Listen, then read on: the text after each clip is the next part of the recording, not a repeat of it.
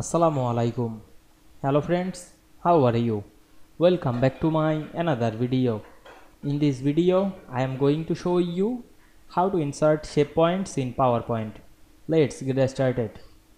At first, you have to open a PowerPoint presentation. Then you want to insert shape points. At first, go to the home menu, select the new slide option and choose blank slide. Then go to the insert menu and select the shape option.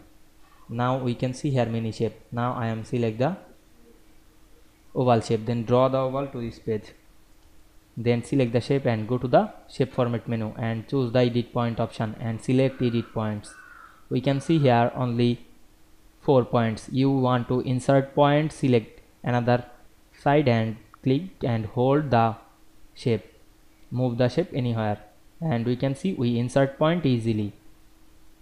Otherwise you can delete any point. Select the point and press delete on our keyboard and delete this point. Now we can see we insert shape point very easily. I hope you enjoyed the video. Please like, comment, share and subscribe my channel. Thanks for watching.